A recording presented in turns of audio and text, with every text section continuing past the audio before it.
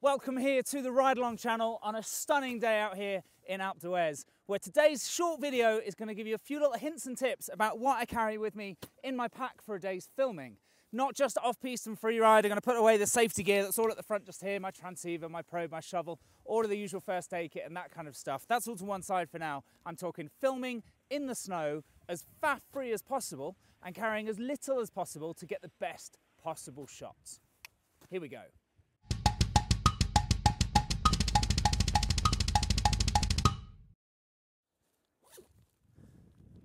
Now, pretty much everything you see, not just in this video, but in most of the channel, is filmed on Insta360s, and the most recent one at the moment is this, the X3. Now, I've got a few little tricks and things that I've got in my bags just to make this as easy as possible and as quick as possible to get these great shots, such as preloading some of the mounts, possibly even carrying a double mount if they're small and light, just to make it easier to make the transitions, because let's be honest, no one likes the faff of waiting around for someone to get their camera ready, to get the attachments on, to do whatever it needs to do. When the snow's waiting, you just want to go and ride. So the first thing I've got in my hands just here is the unicorn mount. Now what I've done is I preload this with the clamp down at the bottom, ready with that nice carbon lightweight extension that sticks out the front. And as you can see, the camera I've mounted so the lenses are up and down rather than side to side, because let's be honest, most of the view is going to be looking forwards slightly rather than across to my left or right. What I mean by preloading is this mount is already here and this clamp on the side is as tight as I can possibly get it, because once it's attached to the helmet, there's quite a long lever with all the weight of the camera at the front there, and if this clamp isn't tight enough, it can start to drop while you're filming. It's super easy to attach to the helmet. Once you've got one of the little sticky mounts preloaded on there, all you have to do is clip and go. Simple as that. And I try to line it up so it's pretty much on the edge of my eye line while I'm about to go skiing.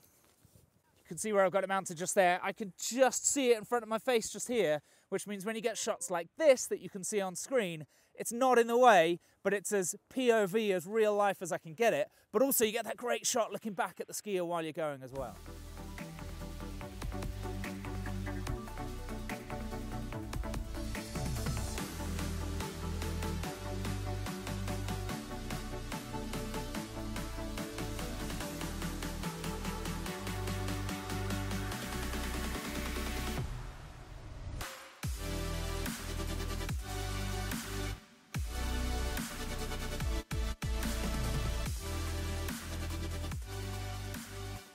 Now the next little mount I'm going to pull out the bag is the Mega Extension Selfie-Stick. As you can see, it's quite small, quite lightweight, and if you're carrying a safety pack like I've got just here, it's about the same sort of size as your probe, so it fits quite nicely in the pack. You don't even notice it's there. And the cool thing is, despite its small size, when you start to extend, this thing goes 3 meters long. Being a 360 camera, of course, you just blindly follow your friends. Don't need to worry at all about what you're filming, just about where you're skiing or snowboarding. The camera catches everything in sight. And then afterwards, I tend to use the deep track mode, which just selects your skier, your snowboarder, follows them down the mountain. Super easy AI to edit. You haven't got to do anything at all. Lightweight, fits in your pack. The Mega Pole, I love to ride with. It's great fun. And yes, it kind of looks like you're going fishing while skiing down the hill, but I can get by with that for the sake of not having to fly a drone or worry about where exactly that camera is going around you.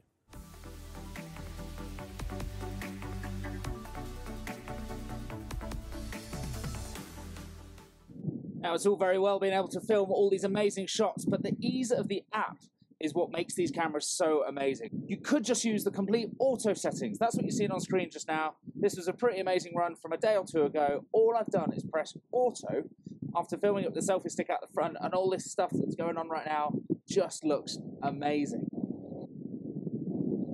Right now. The other option, select the clip you want to edit, find roughly where things start to look good and where the action happens. I'm going to say it's about there. And all I'm going to do is click the little dot just above my head there, and it starts to track me. There you go. It's called deep tracking. Just about make it out in the shadow. I'm holding the Selfie-Stick in my right hand there. Yellow little glow is following me as I start to ski. I'm doing nothing else right now. I'm not touching the camera. I'm not touching the phone or anything. It's just doing its thing. Runs through the whole shot as far as you want to go. Once you're happy that that's enough of the good action happened, stop tracking, trim to the good bit. So where did it start? Somewhere about there, just as the crew behind me, trim to the end bit, which is about there, export, and it's done. It's ready to go on your Instagram, on your TikToks, whatever you fancy doing with it. You can mess around with it as well. I can make it portrait like you would have on Instagram feeds and stuff like that. Or you can flip it to landscape if you want to upload it directly to YouTube or anything else. Super easy. And I think this whole thing I've just talked through now took about a minute or two. Saved to my phone, ready to go. The final version looks like this.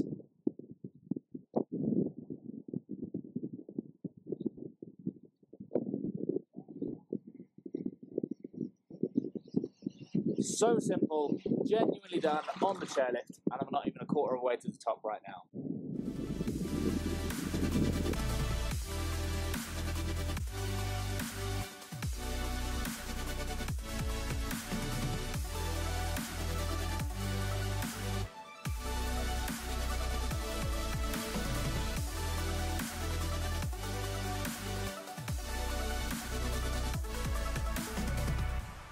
The next little mount, super small, fits on the top of the pack. That's the classic helmet mount just there, the tiny little point of view one. So it's super small, easy to fit into your pack, and very quick and easy just to clip onto the helmet and go.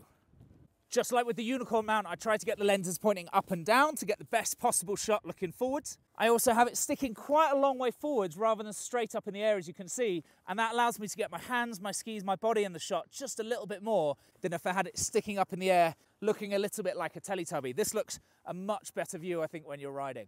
Do be aware, when you've got the unicorn mount or the helmet mount on here though, when that safety bar comes down on the chairlift, you do need to duck out the way a little bit. It's easy to forget they're there, dong, and then scratch the camera as it comes back down. So take care with that one.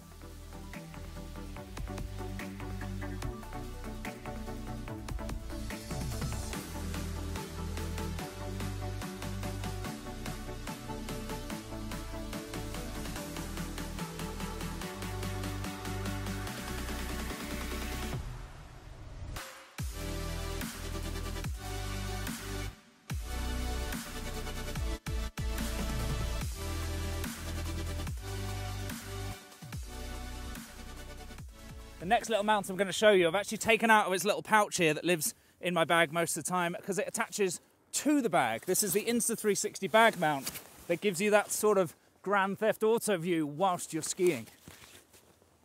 Rock solid. As soon as you're attached, you've got your bag straps done up nice and tight, you can really start throwing that bag around. It doesn't affect it at all. And you get that really cool sort of third-person mini drone view following out behind you. Very easy to set up, completely generic for every bag that's got two straps, which is pretty much everything you're going to be skiing with. Lock it on and off you go. It's super adjustable as well. You can swing it up or down, swing it over a shoulder, and you could even double the length of the pole. If you decided you want to get a slightly further away view, it actually matches with the unicorn extension. You can go double length on the skiing. It does become a little bit of a swing weight when you're doing that at double length, but it still works pretty well.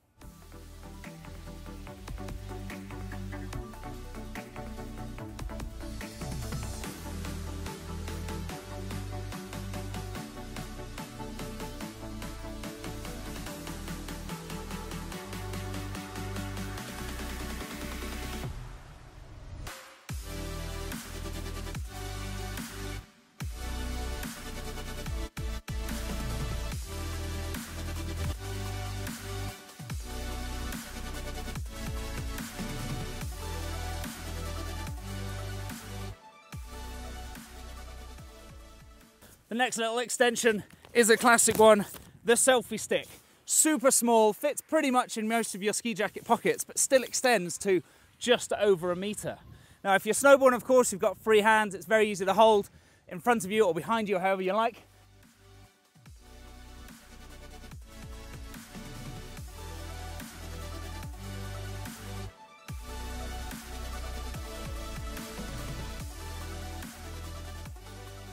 With skiing, you could use a few different pole mounts I'm going to show you in just a second, but actually what I've decided is quite a lot of the time I find myself just holding it like this, and that way mid-shot I can flow it round, I can change the angle, I can do what I like. So you don't always have to have a pole mount if you trust yourself just holding it like this.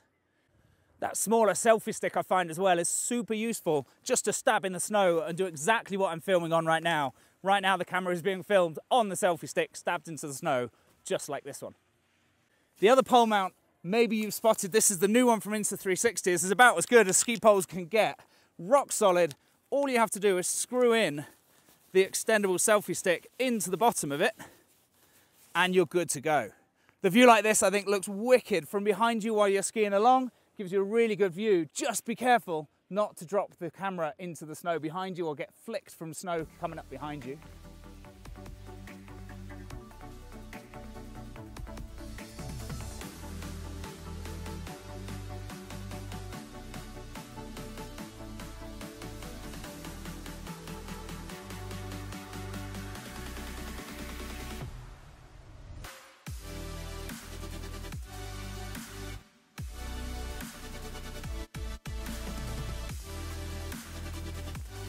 And it's pretty quick and pretty easy just to spin the pole mount around, so you can then do kind of like what I was showing you just then, holding that camera out in front of you, but locked in position with no need to worry about holding it or falling over. This is the Insta360 pole mount, highly recommended.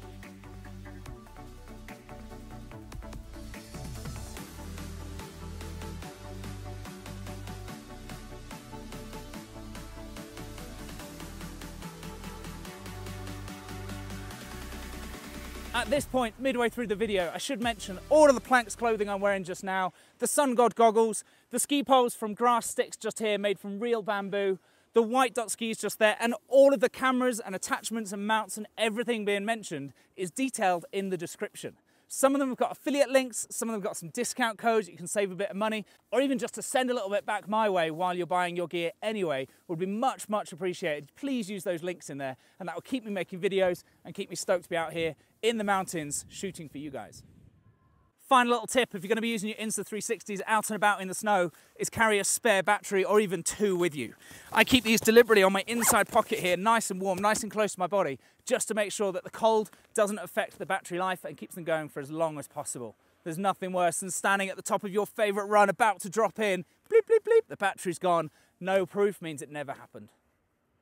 Hopefully this short video has given you a few little ideas of how you can best utilise your Insta360 while skiing and snowboarding around the mountain. Let me know what you think of these ideas in the comments down below. Whack that little subscribe button and stay tuned for loads of other tips about not just using your cameras, but skiing techniques in general, on and off-piste. And if you're coming to join me here in alped'huez, don't forget I'm still available for off-piste guiding, for tuition, for lessons, both skiing and snowboarding at all levels. All the information is in the description just below this video now. I will see you later on the channel. It's time to go for a bit of a ski, get some more of these shots. See you later.